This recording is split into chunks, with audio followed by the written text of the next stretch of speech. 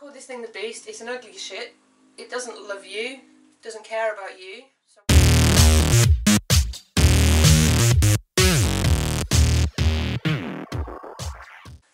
hi everyone, my name's Leslie Morrison. If you've watched any of my videos before or you follow me on Facebook, you'll know I'm a personal trainer, nutrition coach, mindset coach. And really I'm just trying to get out there some helpful, useful information, exercises, activities that you can do at home on your own to actually help you achieve your health and fitness goals. So today I wanted to talk to you about something quite bizarre actually. This is a technique that I was reading about recently, used or developed by a psychologist. Now I've kind of changed it slightly so it fits in with things like weight loss and things like that, rather than just you know, psychological issues, stress and things like that. But obviously all of these things interlink. They all kind of become the same thing, the same problem. They all become something that's in your head. So we're going to look today at something called the beast. I've called it the beast. And it basically links back to binge eating, so not being able to control your urges to eat treats and foods that won't support your weight loss goals. So the method itself, I'm going to describe and go through with you. I'm going to do the video in two parts. So the first part is obviously me here, hey. The second part is like a bit of a cartoon. So we're going to do like almost like a meditation, but not a meditation. So you'll see what I mean when you get there. It's kind of a visualization tool, but it's quite an unorthodox method, so it may seem a little bit odd to you when you first hear it, but it's a very effective way to overcome these binge eating episodes that you might have. I've tried it with a few clients and it's been really successful with them. And it's a really, really simple thing. So it's almost childlike, actually. It's a trick of the mind. But like I say, it's been tried and tested with many, many people by the guy that's developed the overall kind of method.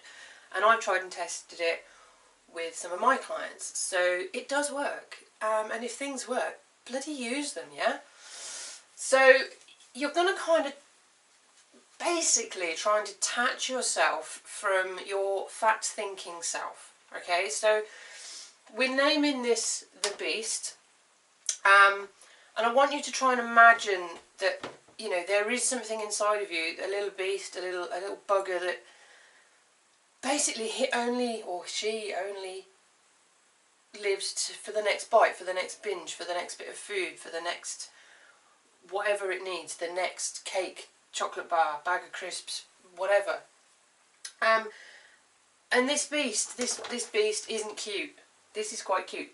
This beast isn't though. This beast that's inside here is not cute. It's a bloody ugly, disgusting thing, okay? But he doesn't, or it doesn't care about you. It doesn't care about how you feel. It doesn't care about your health, your happiness, your body, your emotions. It doesn't give a damn if you feel sad or lonely or frustrated or stressed or all of these things. All it gives a shit about is the next bite of shit food. Okay, so I'm going to swear. I'm going to be real with you today. I'm going to swear. All it wants is that bad, trashy food that's going to make you feel guilty. It's going to make you feel bad. It's going to make you feel like you've let yourself down again. So it's going to encroach and bring on and strengthen all of those negative emotions that you've got going on with your relationship with food and your relationship with your body. So, like I say, we're going to call this thing the beast. It's an ugly shit. It doesn't love you, doesn't care about you, so why should you care about it? Yeah? It's a bully, it's selfish, it's mean, thoughtless. You know, you think back to school, if you were ever bullied at school, think about how you used to feel about those bullies. You were a bit intimidated of them, yeah? Don't be intimidated by this beast. Just rise up. This is what we're going to try and do today. So your pain and your unhappiness fuels this beast, okay? This beast is only ever happy when you feel guilty or sad or like you've let yourself down. So you're the only person that can catch it, cage it and dominate it. So this is what we're going to try and do during the cartoon episode of this video. So stick with me because it's gonna get a bit weird, okay? The beast, as I've said, only this little character, by the way, this is something that one of my friends at school used to draw, and it was the only thing I could think of because I'm not very good at drawing. So here you have what we used to call at school fuzz. But this beast, it only survives in you to binge. It only cares for its next bite, and it will do anything at all to make you go for that next bite, okay? To come to its desires, not your desires. Okay, so we're going to move on to the cartoon shortly, to the visualization episode.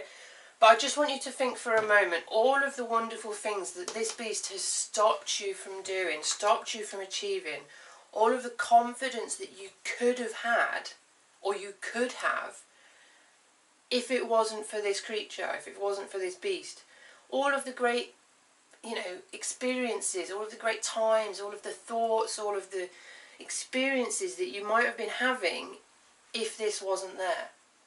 So, this list is endless. You think of everything that this behaviour, this beast is affecting, your relationships, your happiness, your emotions, even your holidays, days out, nights out, the clothes that you wear, the job that you have, or the promotion that you didn't get.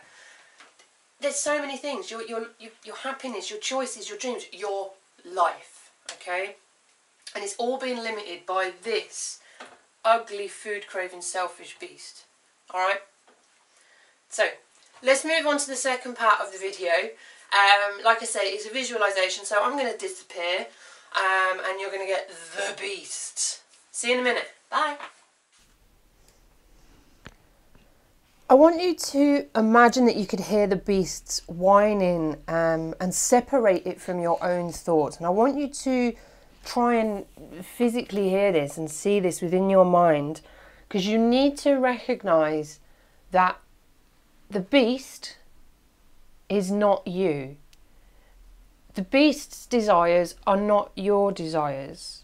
The beast's whining and groaning is not your whining and groaning. Okay, you need to separate yourself from the beast. Now, what if you could separate yourself from the beast and hear all of their whines, all of its groans, but choose to ignore them? Turn your back on this food-craving bully and starve the beast of what it wants. You could take back control of your life, your choices, your body, your health, everything that I mentioned. You could shut the beast up, because the beast is not you. Okay, it's not your whining.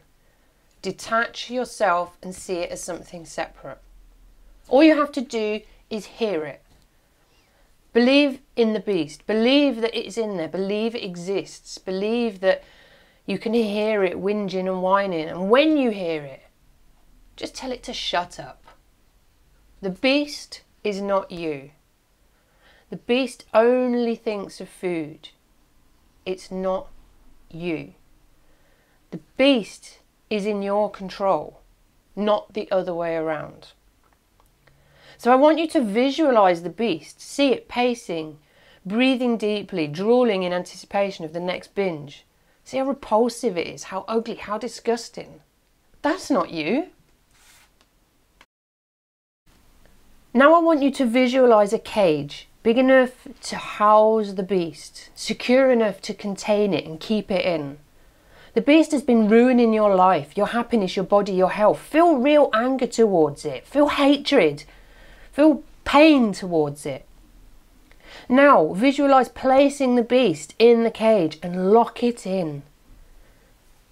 Take a look back at this horrid, horrid beast that has taken so much away from you. Hear its whines, recognise them. Listen as you turn your back and confidently walk away. Start to allow the beast to fade into darkness. You can still hear its whining, but you know it's the beast, not you. Turn back one more time as you project clearly and confidently, shut up, you are not me. Turn and allow the beast to fade completely.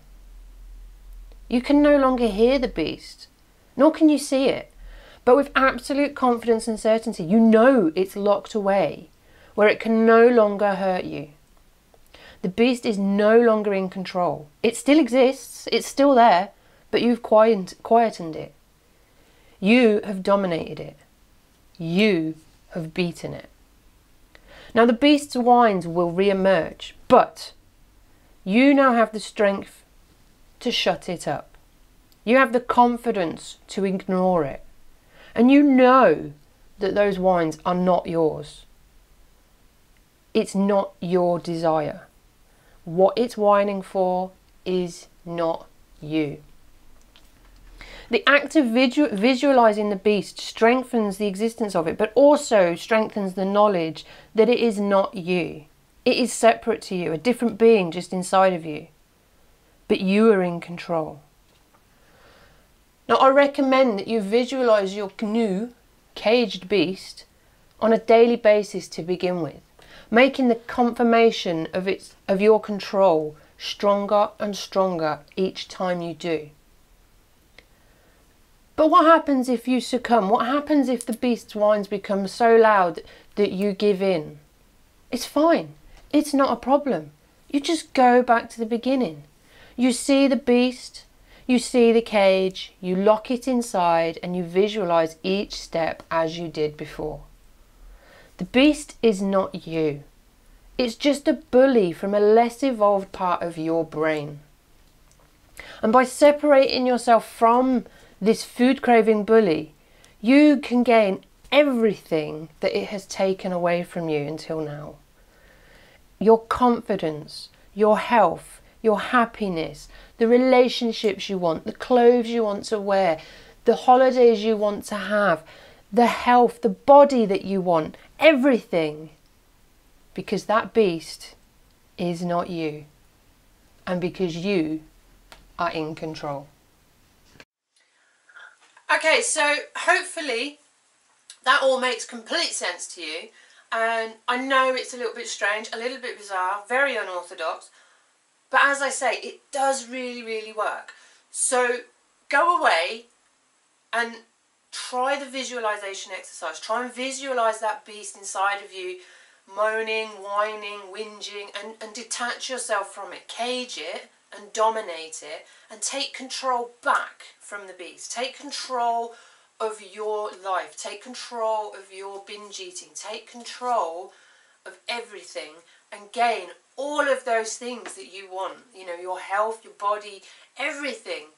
And suddenly, hopefully, you will find that you are able to shut the beast up, not succumb, and find yourself eating a much, much better diet without all of the binges. Okay? So I hope it helps. And please, you know, if you have found this video helpful or useful, please press the like button. Subscribe to the channel. Come and like me on Facebook, Instagram, Twitter. All the links are in the description below. And if you've got any comments or feedback, please, please, please let me know, because I always love to hear how my videos help you. Alright, so until the next time, take care, bye! Thanks for watching the video. Really, really appreciate you taking the time out of your day to sit and listen to me blab on about stuff. If you like the video, please make sure that you hit the like button. Also, please subscribe to the channel and check out all of the other videos that I've done about weight loss, about mindset, exercise, fitness in general. And also check out some newer videos. So you've got an exercise and a recipe. So check them out whilst you're here as well. One more quick thing. Social media, come and follow me. You've got Twitter, Instagram, Facebook and the website. Make sure you come, make sure you interact, and please leave a comment below if you've got any feedback. Take care, and until the next video, see you soon.